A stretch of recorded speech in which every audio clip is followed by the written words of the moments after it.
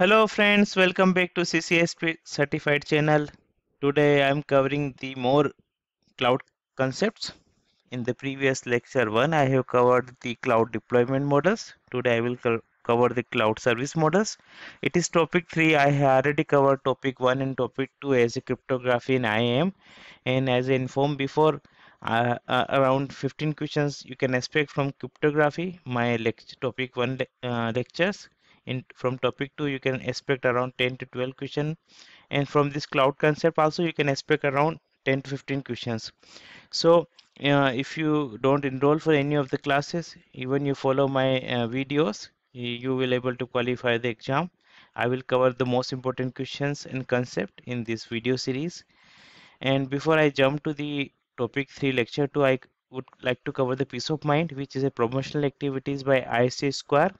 So in this, if you enroll by or purchase the voucher by 30th April, you may write exam first attempt by 15th May. In case you don't qualify, you still have a free second attempt to write by 15 July.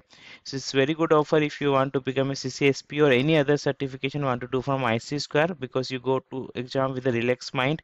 Even though you don't qualify, you will understand the exam pattern, and majority of the cases you qualify in the first attempt only. I clear in my first attempt only, and my students also clear couple of them last month with the first attempt only. So better you plan for the peace of mind offer when you go for the exam. How do you prepare? So normally I conduct the classes based on this peace of mind offers. So I'm starting new batch from 11th April onward. You can enroll for this from 8 a.m. to 9:15.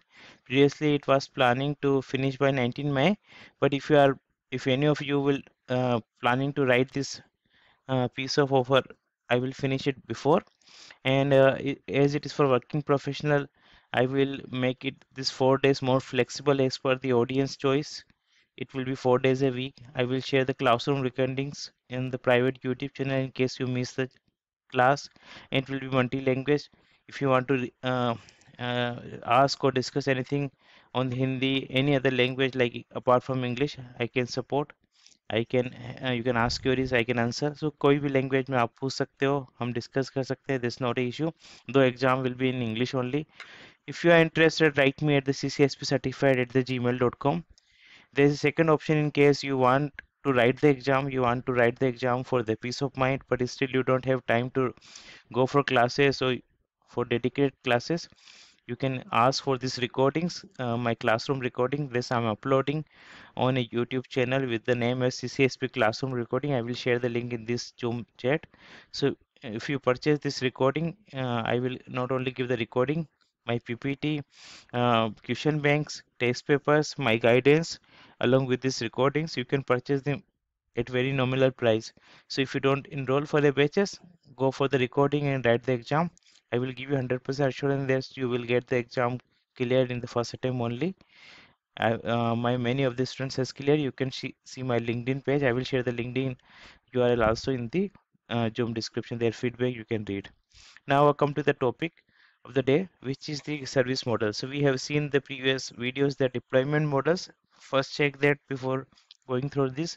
There are 4 deployment models: public, private, hybrid, and community. We have seen the difference between them and the few examples.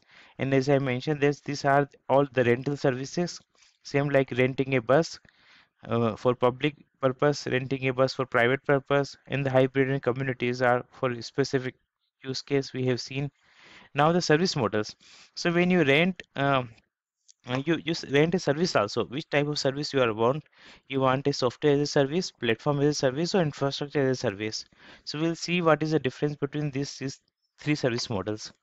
So in traditional IT infrastructures, let's say you have own data centers, so you worry about the networking, storage, servers, virtualization, operating systems, middleware, runtime, data, and applications. So before you deploy the application, you set up everything at your end. You manage everything at your end. But in the IaaS, PaaS, and SaaS models, you can bypass some of the responsibilities to the provider. And in all deployment models, like whether it's a public, private, hybrid, community, IaaS, PaaS, SaaS is applicable in every model. So like in infrastructure as a code, You don't need to worry about the networking, storage, server, virtualization, and operating system. This is the host operating systems. So whole virtualizations. So there is operating systems here in this layer also. You don't worry about the server operating systems, but you worry about the only this area, the operating systems on the virtual machine or VM you install, and the middleware, runtime Java, other libraries, data and applications.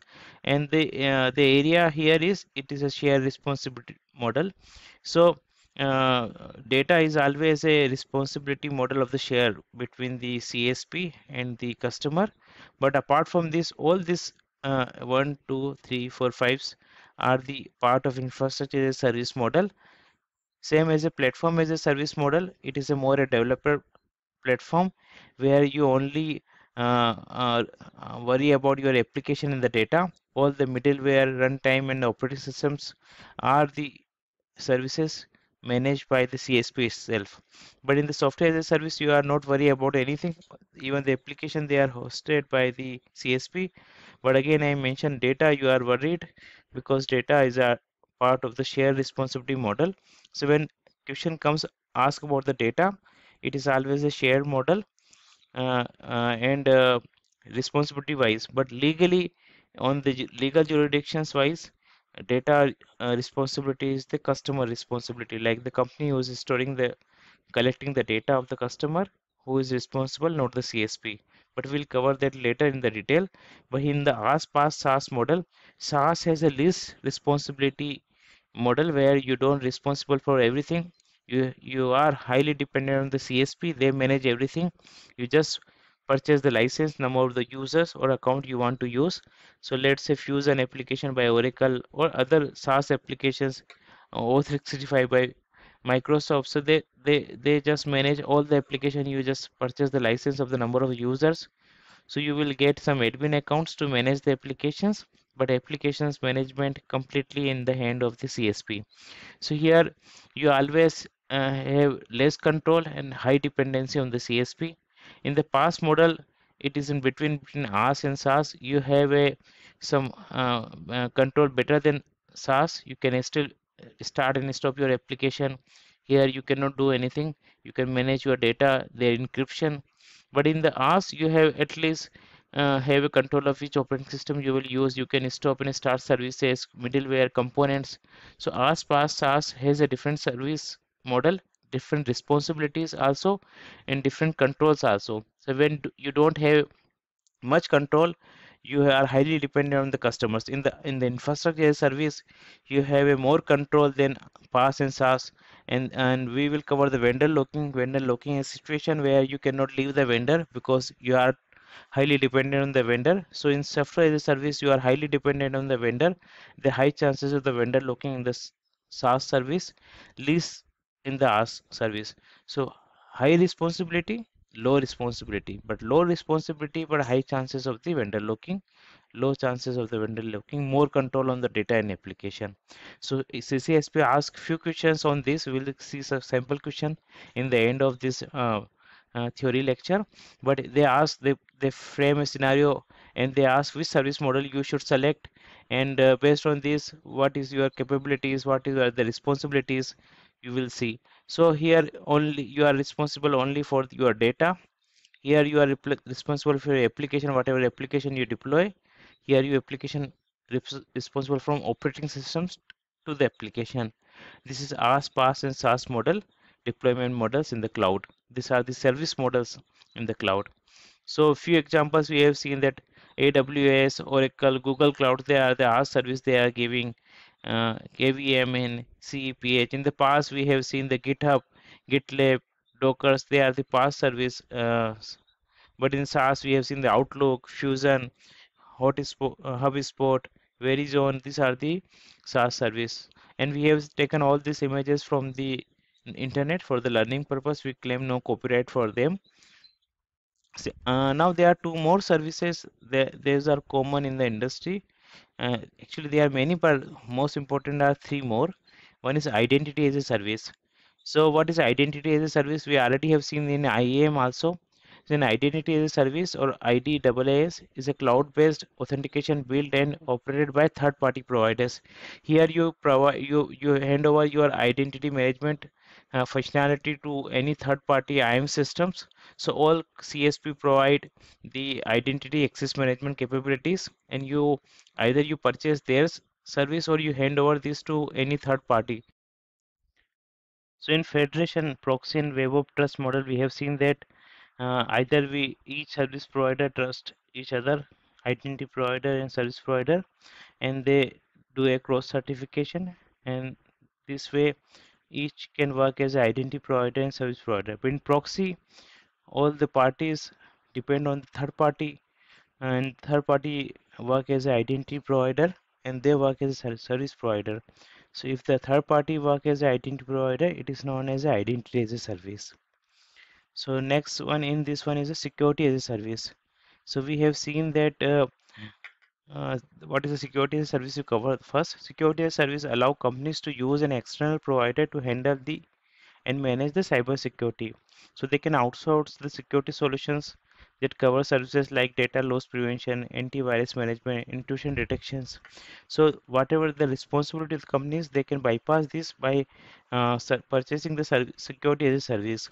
In the cloud, we have seen that operating system management is part of uh, uh, the customer if they are in the identity as a service to manage the operating system patches, to apply the security patches of these middleware and other components is a responsibility of the customer. But in case they purchase a security as a service, they can bypass this responsibility to CSP, and CSP can provide these services by some cost.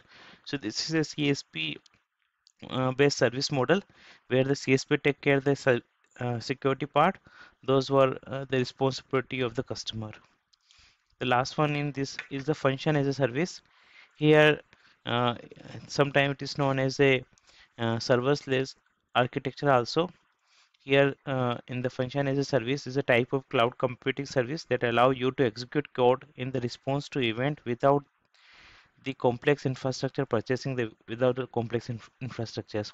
If you want to test and run a code and you don't want to purchase a server, CPU, memory, RAM, database, you can use the function as a service. You run this function and test it and execute it as per your requirement.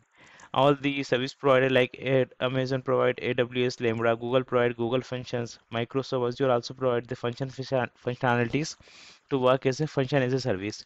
So it is same like serverless architecture.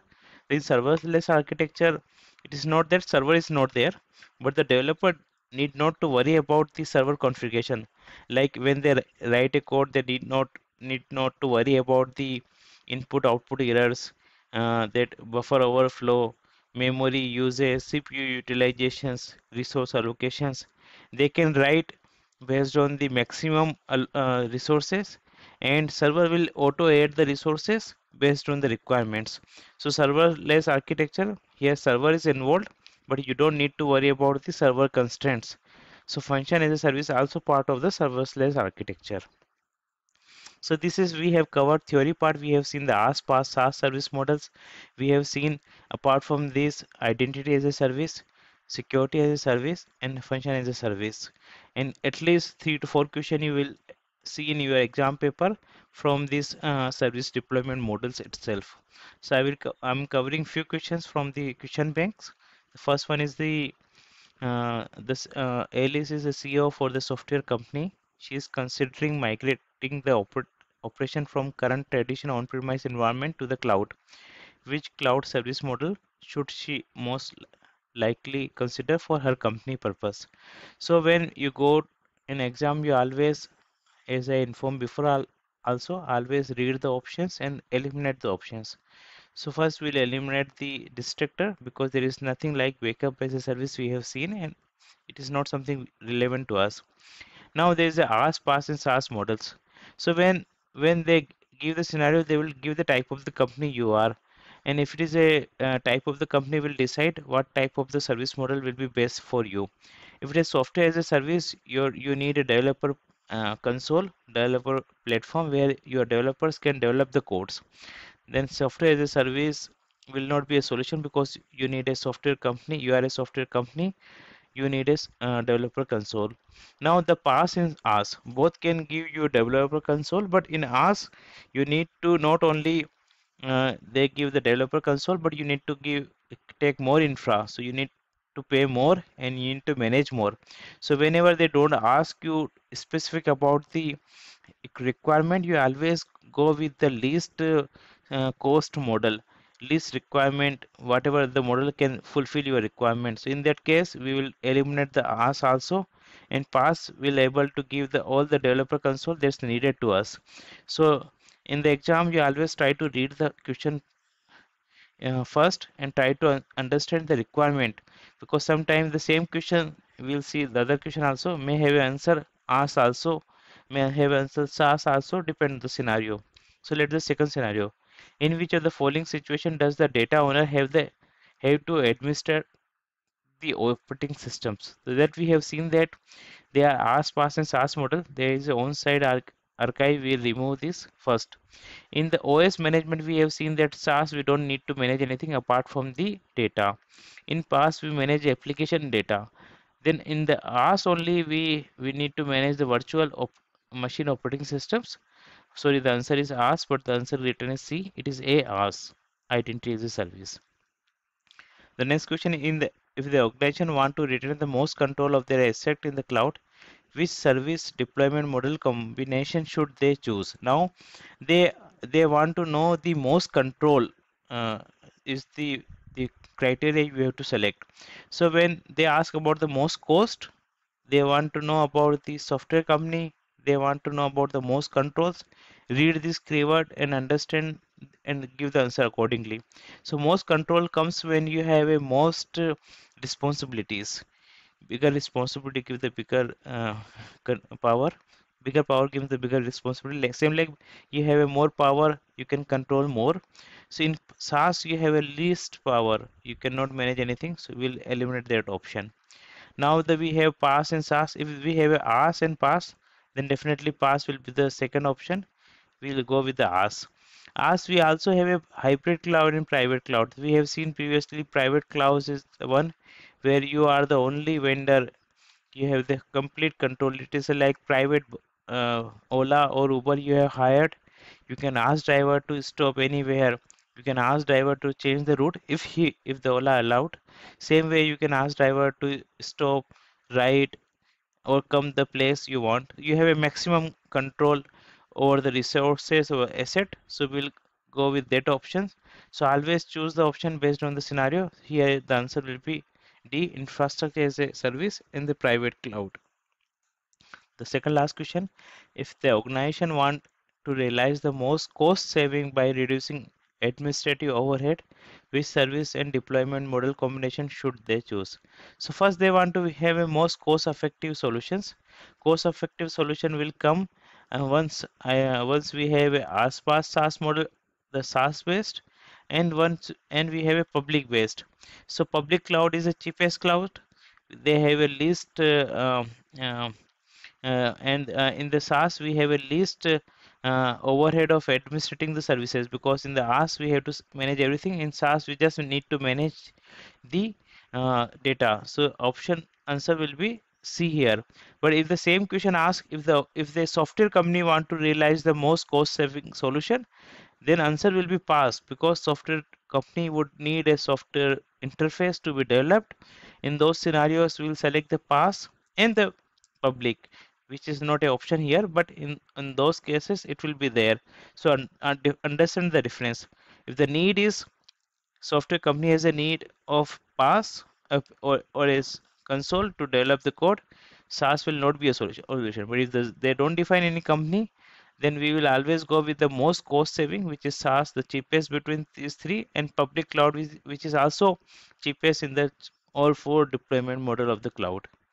The last question, this is the also exam question, was there in my exam, which service model would have less likely a developer console? So in which model we will not get a developer console? So in ours we'll have a definitely a developer console, even we have a operating systems, everything. In Paas we'll have a application, and a developer console. Private cloud is also a option which is to be eliminated because it is not a service model, it is a deployment model. And it private cloud also have a AAS SaaS services. So it, along with the private cloud, if you purchase AAS service, AAS या PaaS service, you will have a developer console. But in SaaS you will never have a developer console, because here you just responsible for your data and you only have accounts to manage your resources, but you don't have a console to develop the codes. So this for today. We have seen one more questions. Let's see, which is the benefit for the private cloud deployment models. We already have seen this question. So let's for the today.